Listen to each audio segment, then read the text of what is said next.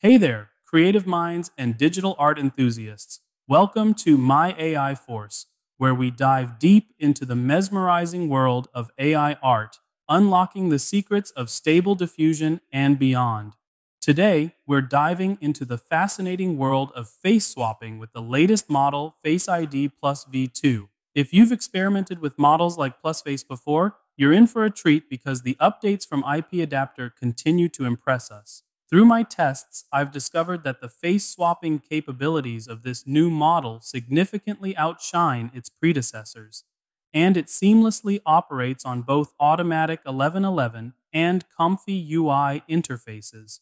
Imagine transforming Angelina Jolie, the Hollywood icon, into various characters from Mid-Journey generated images. This is a medieval warrior woman generated by Mid-Journey. This is the warrior Angelina Jolie. And here's a portrait of a beautiful Renaissance woman. Let's make Angelina travel back in time. How about we crown her a queen? The results are astonishing, right? Now, let's walk through how to install and use this groundbreaking model in the automatic 1111. Many of you might be familiar with ControlNet, the powerhouse extension for automatic 1111. Today, we're focusing on two control types within it: IP adapter for face swapping and OpenPose for maintaining the original head pose. IP adapter represents a more advanced iteration within the ControlNet compared to other control types. If you're working with an older version of ControlNet, you might find that only OpenPose is visible and IP adapter is missing from your list of control types. This means it's time for an update to your ControlNet to access the full capabilities of the newer models. To get started, we'll need to download the corresponding model and Lora from Hugging Face. Don't worry, I'll drop the links in the video description below. In some scenarios, you might encounter a missing Insight Face issue. If that happens, the solution is outlined in an article linked in the description as well. First, let's fetch the model needed for OpenPose. After entering the Hugging Face link into your browser, you'll be directed to the ControlNet Model Download page, where you can find all the base models and configuration files related to ControlNet. Let's navigate through the page and look for the file labeled with OpenPose.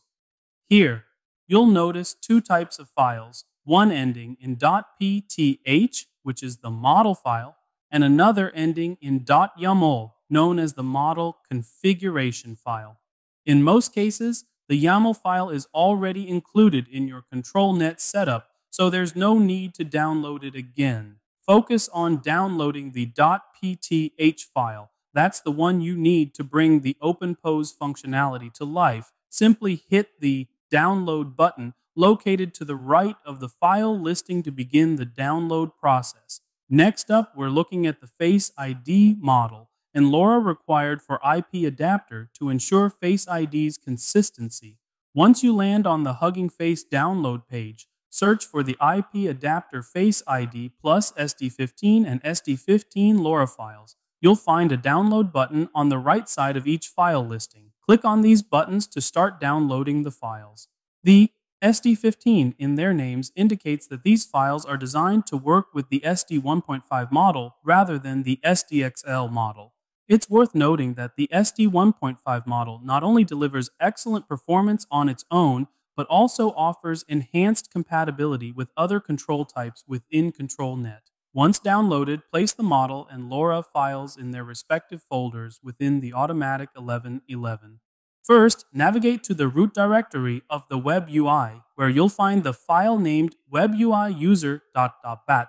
Although I'm running stable diffusion on a server, and the appearance might differ from a local deployment, rest assured the file structure remains consistent. Once there, proceed to click through the following folders: extensions, then SD Web UI ControlNet, and finally, models.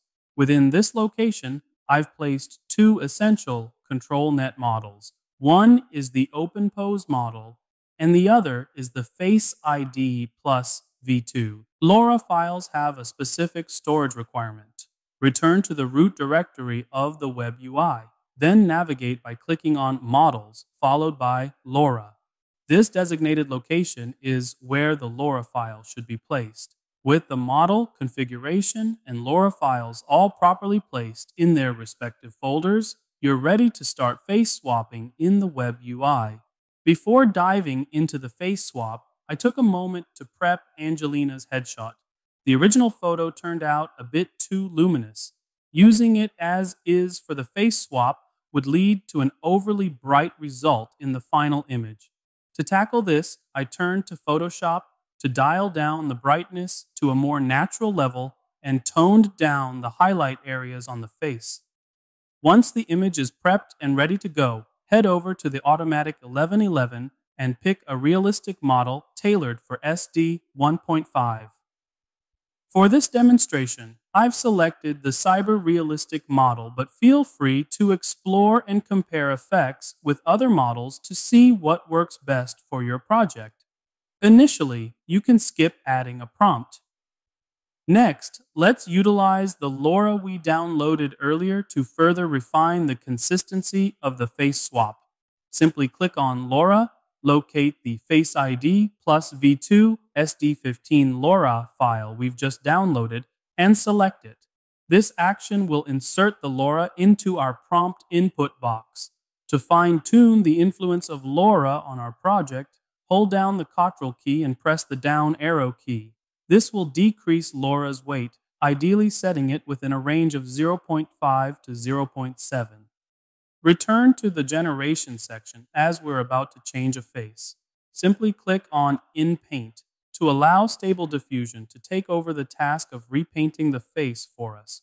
Then, proceed to click and upload the image whose face you wish to replace. Following that, grab the brush tool and gently paint over her face. It's a good idea to cover a slightly larger area than the face itself. This technique ensures a smoother blend, allowing the new face to seamlessly integrate with the surrounding features, enhancing the natural look of your final image. Next, let's adjust the in-paint parameters. Increase the mask blur slightly. This helps in reducing any harsh seams that might appear after changing the face, ensuring a smoother transition. You can leave the other parameters at their default settings for now. Choose a sampling method that aligns well with the realistic model you've selected. Consider increasing the sampling steps as well. A higher value here can significantly improve the quality of the final image. Ensure that the width and height settings match those of the original image to maintain consistency in dimensions. Adjust the CFG to fall within the range of 6 to 8. Lastly, set the denoising strength between 0.4 and 0.6. After fine-tuning the in-paint parameters, it's time to configure the control net settings. Navigate to the control net section and expand its options. Make sure to enable it by checking the Enable box. Opt for Pixel Perfect. Next, enable Upload Independent Control Image. Then, allow Preview. Click on this area to open the file browser and select Angelina's headshot.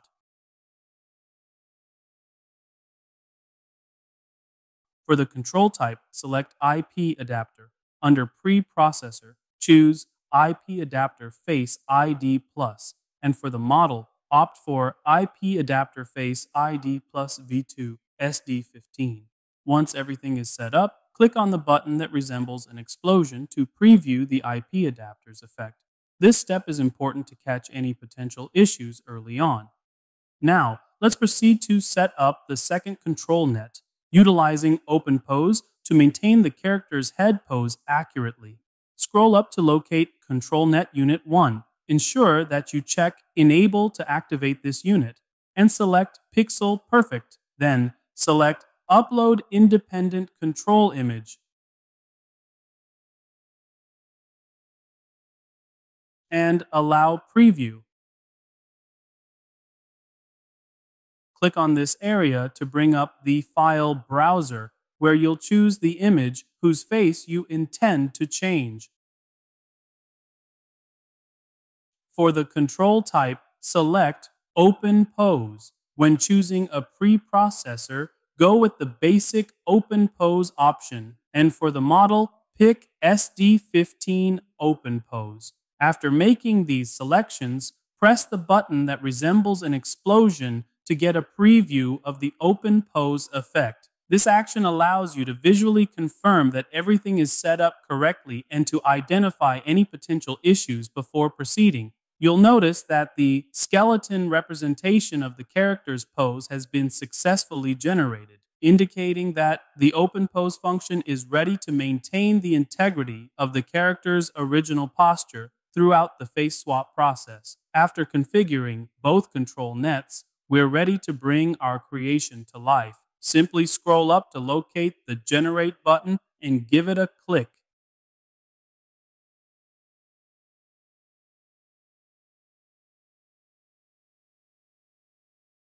The outcome is quite impressive, wouldn't you agree? The face's angle and lighting blend naturally into the new context. Key features such as Angelina's iconic curved eyelashes, captivating blue-green eyes, and distinctive lips are accurately captured and beautifully integrated. Should there be any slight discrepancies or details that need fine-tuning, Photoshop becomes a valuable tool for making those adjustments.